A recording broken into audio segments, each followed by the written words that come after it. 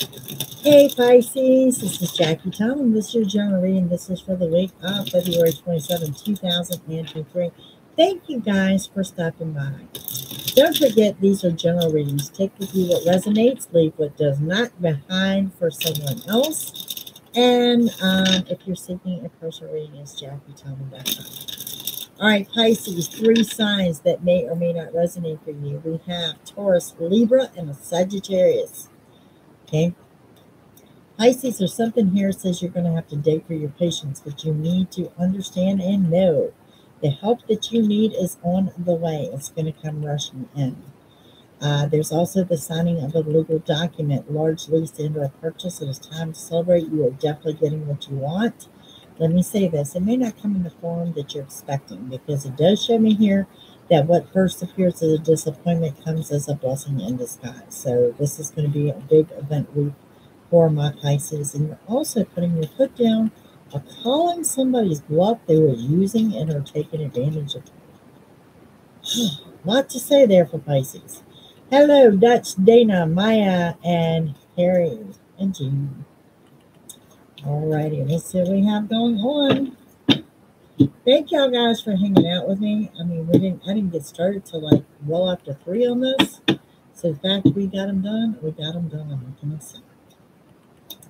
All right, Pisces, we're starting with the 10 of Wands. 10 of Wands says you are overcoming your obstacles. You're overcoming, you have got them up, pushed them to the side. New path, better path, and you're creating the right path. Thank you, Dana. You're overcoming your burdens and your stress and your worries.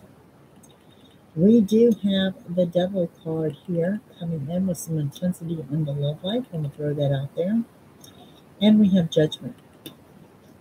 First thing I want to throw out here, you need to quit worrying about what other people think of you. Okay? And that's right. Last but not least, we saved the best for last. Y'all just remember that. This also indicates do not pass judgment on someone too quickly. You'll be wrong if you do. Hi, Juliet. So, we also have the King of Swords here. You could be dealing with someone in authority.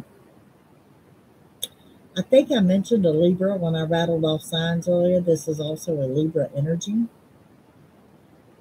could also be dealing with someone in a uniform. Center of the reading, we have the 3 of Pentacles. Some of you are a little bewildered on what to do with the money, what to do with your money right now, what to do, okay? This shows me you're working and gaining to grow your enterprise.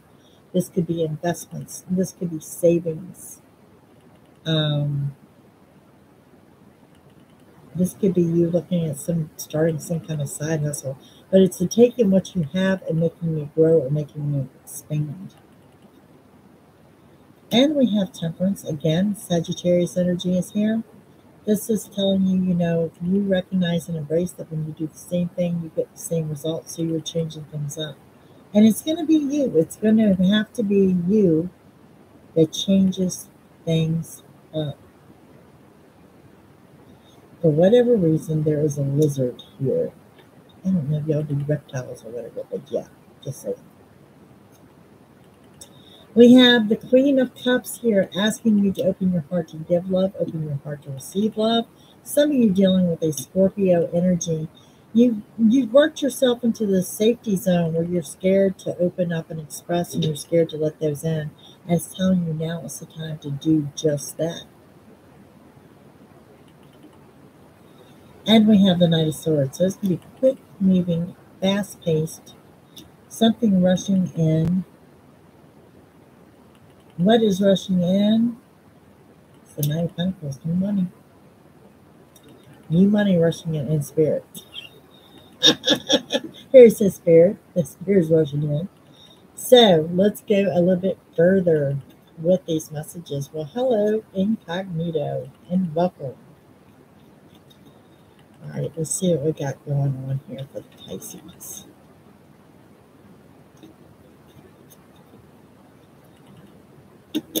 We have the Nine of Swords, loss of sleep.